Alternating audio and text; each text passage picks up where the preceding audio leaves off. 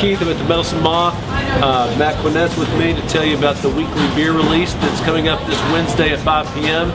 I would like to give a shout out to the Mavericks. I'm happy to see them be successful. Good luck to them tonight. We'll be showing it on the 20-inch TVs behind us. As you know, Adam Avery from Avery Brewing Company will be here Monday to do a big beer dinner. We're excited about that. Tickets are selling well. But in celebration, we're going to release his Sam Ales this Wednesday at 5 p.m. English style strong ale.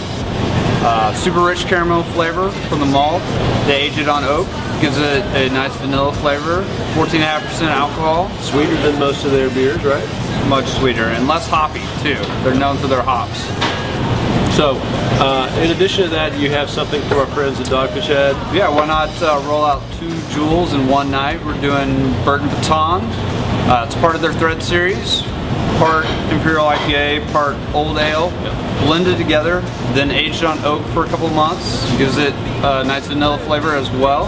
About 10% ABV. It's going to be a night of remarkable beers. Man, that's a really good beer. When we had it here last, it didn't.